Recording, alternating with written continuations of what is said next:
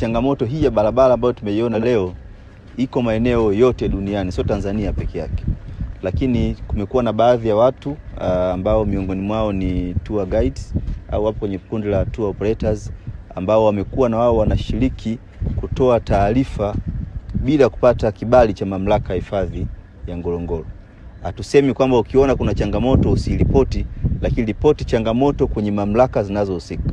Peleka mamlaka ya hifadhi ya Ngorongoro, peleka kwa mkuu wa wilaya, peleka kwa mkuu wa mkoa, peleka Wizara ya Maliasili na Utalii, lakini sio unapeleka kwenye mitandao. Kwa kufanya hivyo unaichafua Tanzania, kwa kufanya hivyo unahujumu uchumi wa nchi yetu. Mataifa mengine sio kwamba hakuna mambo mabaya, lakini kwa sababu ya uzalendo wanachagua nini cha kupeleka duniani na nini cha kuingiza kipeleka kupitia kwenye channel zetu. Kwa hiyo nitumie fursa hii kumwagiza RPC kwa kushirikiana na mambo vingine vya ulinzi na usalama watafute wale